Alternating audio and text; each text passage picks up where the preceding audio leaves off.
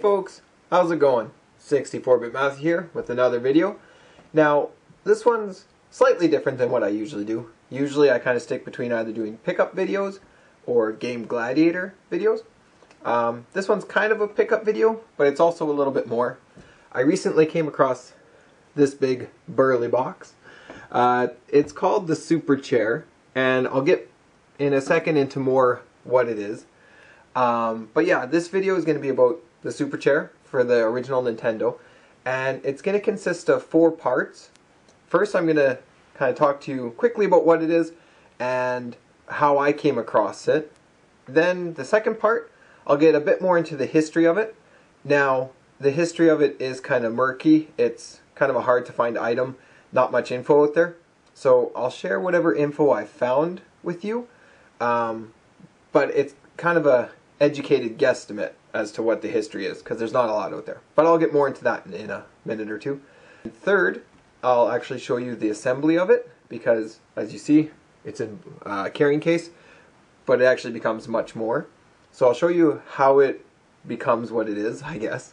And then the fourth part, I'll show it in action. So that way I kind of give a pretty good idea of the Super Chair as a whole. Now, you might not want to listen or see all 4 parts, so what I'll do is in the description below I will put timestamps down there for where each part begins, so that way you can just watch the parts you want or however you want to do it. So we'll begin with how I got it. I had never heard of the Super Chair before I seen this one, and it was on a local classified site. It was up on a Monday, and I actually emailed and called the guy on the Tuesday, which I thought it was going to be gone by then, but I didn't see it till the Tuesday. Anyway, he was an older gentleman, said that he had it for 10 years. He picked it up at a garage sale. Figured he'd throw it up on the classified website, and he was asking $100 for it. That's 100 Canadian, because I'm from Canada. And so I didn't even haggle with him. I didn't have any information about it. I just thought it was really cool. So I said I'd pay him his full asking price, and so I couldn't make it that evening. I went in on the Wednesday, and he said after he talked to me, he had about 2 or 3 other people phone or email him trying to backdoor the deal. They'd ask him if he'd take a little bit more to break the deal with me. But he was a pretty cool guy. He said no, he wasn't going to do that. He held it for me. I think because I had matched his original asking price. So anyway, he held it for me. I picked it up. Literally, that was like 2 days ago. So I don't have a ton of experience with this thing yet. Again, I've just been trying to find info and play around with it a little bit. I have set it up. I know that it works, but by no means am I talented with it yet. I think it would take a lot of time to become talented with this thing. But anyway, the main thing is, that's how I got it. I wasn't really given much history because he got it at a garage sale, but overall I was happy with the price, and so far I'm really happy with the chair itself. As mentioned, it's called the Super Chair. It's for the original Nintendo, and it's a chair that's a controller. And I'll get more into showing you how it sets up and how it plays, but that's the gist of it. Alright, so on to the history part of it. Now, as I mentioned before, the recorded history on these things is scarce. There's not a lot of info on it. There is some online, but even after spending a good evening or two trying to piece it all together, it's at best an educated guess, I guess you could say. I don't really know how else to word it. So take any information that I'm giving you with a grain of salt. It's the best information I could find, but maybe it's not 100% proven accurate. I don't know. But anyway, I'm going to share what I found with you as far as the history goes. So in regards to the Super Chair, there are other ones out there, but they're pretty hard to find. Exactly how rare, again, I don't know. Well, when I was doing my research, I maybe came across 6 different models across the internet. And the reason for that is, what I've been led to believe is that the Super Chair was created, and there were different ones made to take to conventions and just different shows around North America. It was originally built in Japan, but while there were models created for conventions and gaming expos and technology expos and stuff like that, the example ones were made, but it never actually saw full production. So while there are examples out there, there's not a lot of them because it was never fully produced for retail sale. And what kind of backs up this theory, or makes me believe it, is that every model of the Super Chair I've seen, they're all slightly different. Now some of them are pretty polished, or they look like they're ready for sale, like this one. It comes with the carrying case. Some of them have manuals, this one doesn't. But it has the case, the chair itself, it works.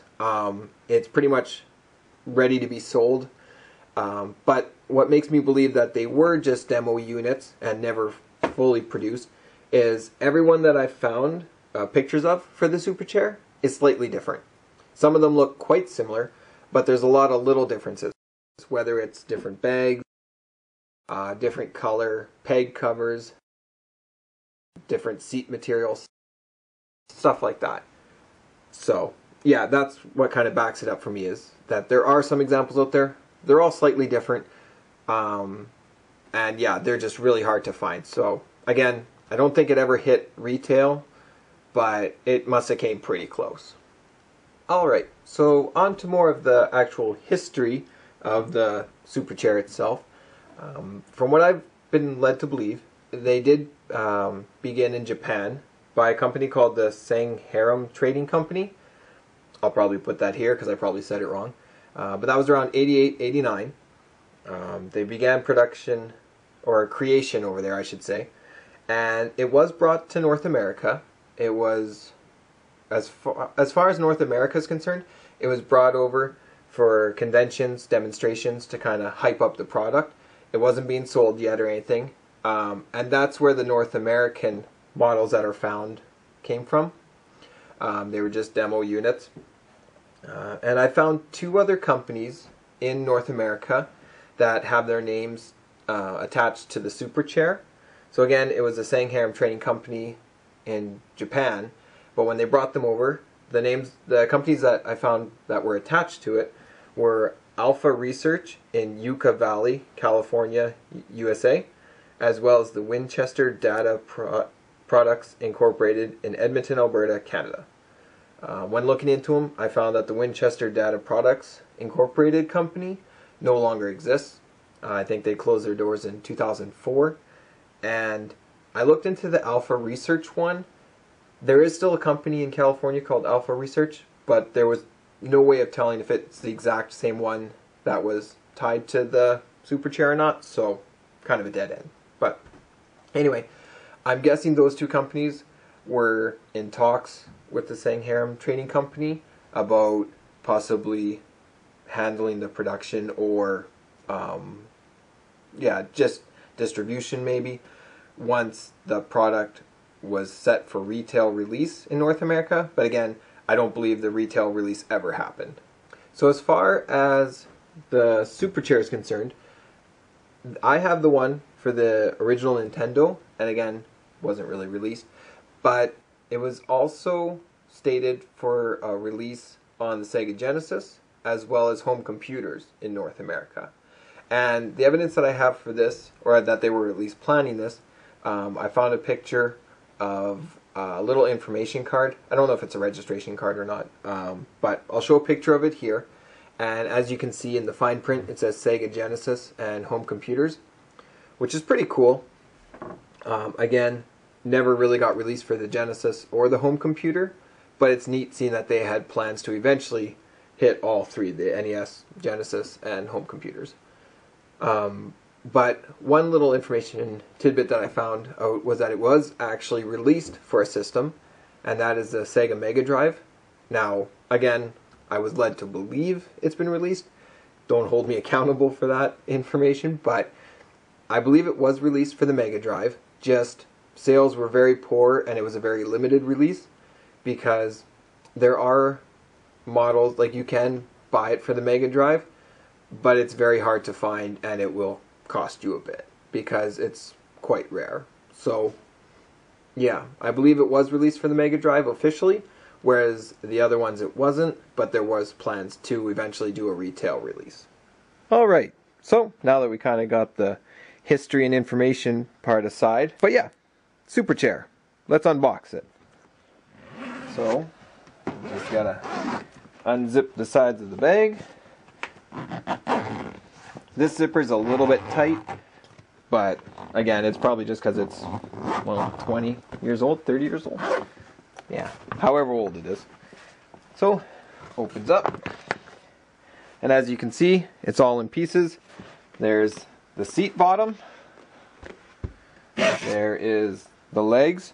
As mentioned, it says the crocodile on there. So that's your foot pegs. It's got the back of the seat here.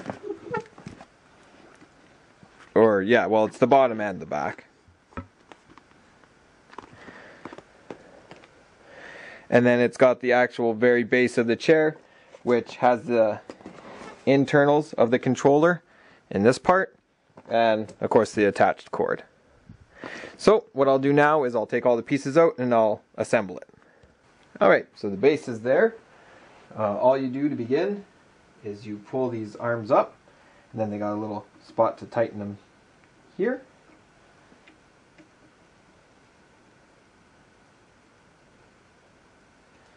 Tighten those up. It's actually pretty easy to set it up. That's one bonus of this controller. Easy assembly. So yeah, that post goes in there.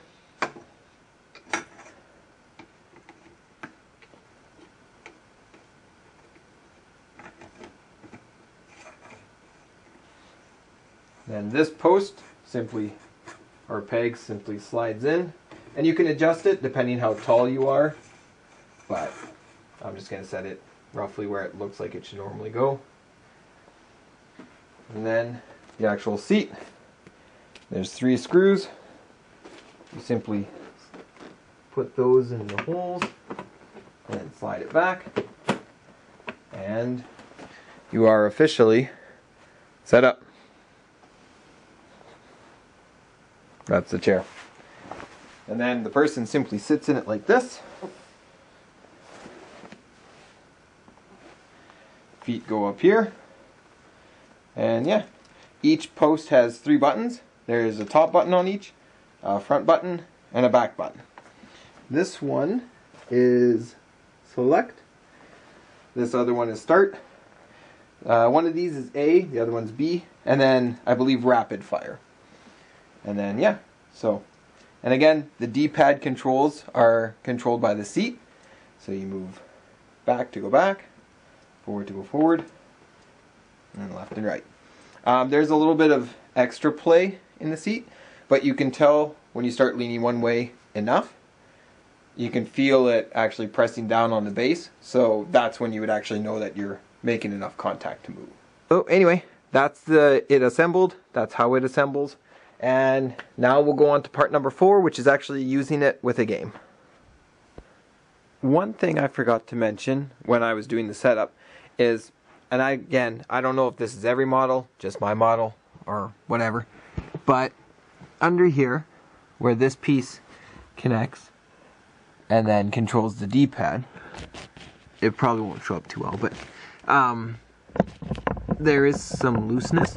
Now, it's not the actual D-pad part that's giving way and being loose. It's where this casing hugs the metal pole that it slides onto. And I'll try and show you with one quick hand here. See, it's that pole, and it's kind of loose. So it's more of a by design that it's wobbly. It's not an actual overly worn thing, but yeah. So you're probably going to see me bouncing around like crazy on there. Don't think that I'm trying to be too hard on it or overemphasize it for the video. That's just the way the chair is. But yeah, let's get to trying an NES game or two. Alright, so we have the Super Chair all set up. Original Nintendo we're running with. There's a lot of cords. That's just because I'm also recording with a Dazzle. I have used the Retron 5 with the Super Chair. Works fine. But yeah, I just have it hooked up to the original Nintendo. And anyway, we're going to play a few games. First one is Tiger Heli, which is the style that it was kind of meant to be played with, which is a shooter going up. So, let's try Tiger Heli. Alright. So, start button over here on the side. Start.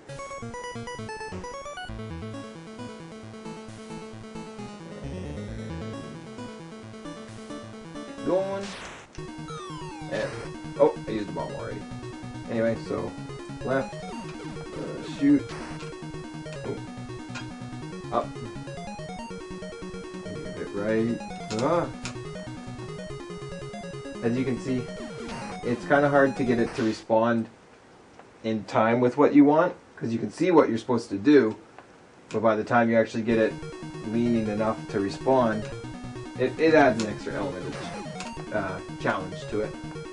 But all directions work. I'm using this side to shoot the gun, whereas this other one is the bomb, which I just didn't read right. Yeah. So we'll try one more time here. As you can see, back, forward, left, right.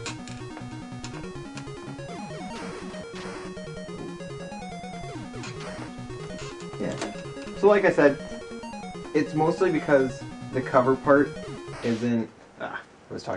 Mostly because this metal sheath is almost not tight enough to the inside pole, which I can see why they did that so it comes off easily. But I might put some tape around the inside pole just to stiffen it up, just so that it responds quicker to movements. I don't know. I'll have to try that sometime. But yeah, that's Tiger Heli, which is that kind of game, or racing games. That's what this chair, I'm pretty sure, was designed for. Give you that feeling that you're actually driving or flying. But Tiger Heli. Now, for a game that this chair most certainly probably was not designed for, but I'm going to try it anyway. Super Mario Bros. 3. Get some side-scrolling action going here.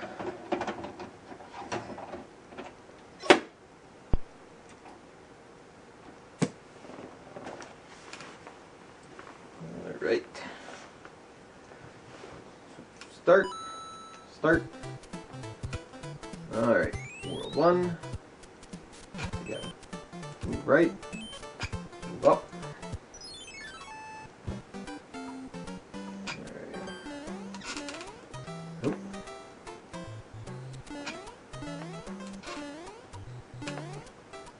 And it's not too bad. It's definitely an extra challenge again. Oh, dang. Just when I had that. Because you got to be kind of careful or calculated with your movements. You can just lean to the right here. And then try and speed through it. But you're going to fall in the hole. We'll try that again. That way. Up. Alright. Yeah. That's the thing. Right now, the hardest thing is doing calculated movements with this thing. So I can see why it was never mass produced. As it in its current state, it's just too hard to be effective. Like, this is World 1-1, and it's pretty tough with this thing. We'll give it one more go. I don't want to spend too much time on each game, but...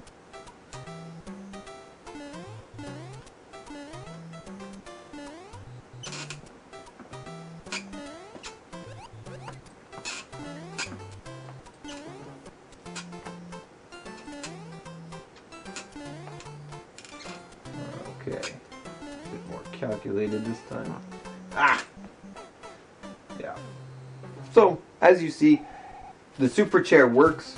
with any game because it's just got a regular controller port and it'll technically work as a controller for any game,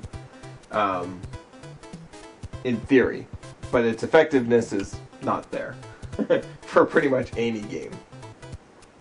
But yeah, anyway, so that's Super Mario Bros. 3. I guess if you really like a challenge, then this is the accessory for you. If you really feel like mastering something that no one else in this world probably has bothered to or sees the necessity in, this is the bad boy for you. Anyway, there's one more game that I want to try, and that is for my good friends at Nintenjoel. They mentioned that it was like the first game they mentioned when they seen that I had this chair, and that is Contra for the NES. Let's see how that goes.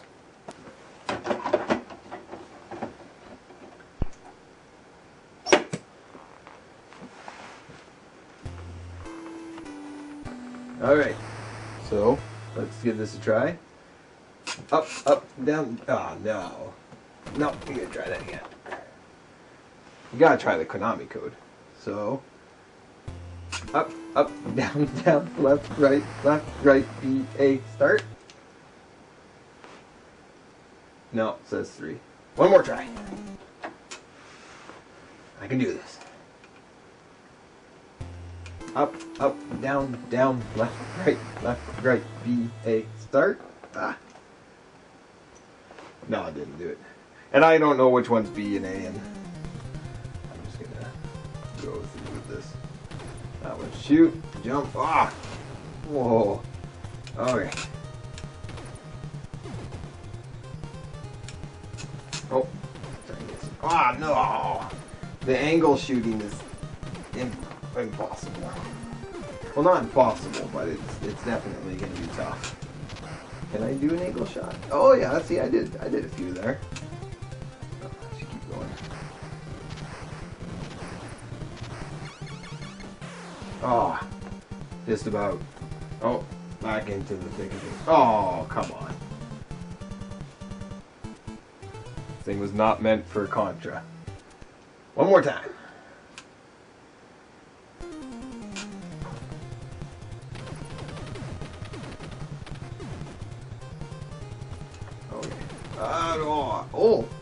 Oh, I did that. I'm pretty impressed. Oh, no. Oh, dang it.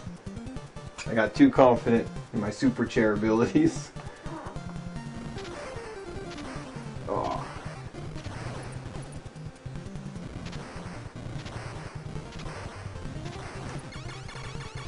Ah. Just about. I'm just going to go past it. Alright, jump up there.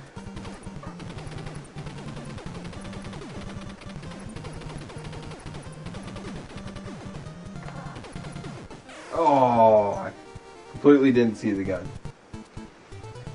I could keep trying Contra, but I'm pretty sure you get the idea of how it will go. But yeah, that's Contra, Super Mario Bros. 3, and Tiger Heli.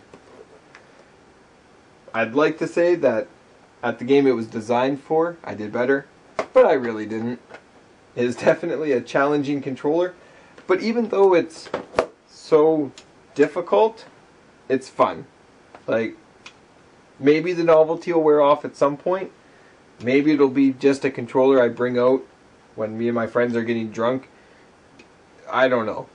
But for right now, I am very happy that I found this. It's unique, it's fun, it's odd. I like it. But yeah, that's the Super Chair. Feel free to comment in the sections below, or in the section below, what you think of it. If you've seen one of these, if you know any of the history behind it, please let me know. I'm still trying to figure that all out. But yeah, thanks for watching, and I'll see you folks with another video soon. So, later.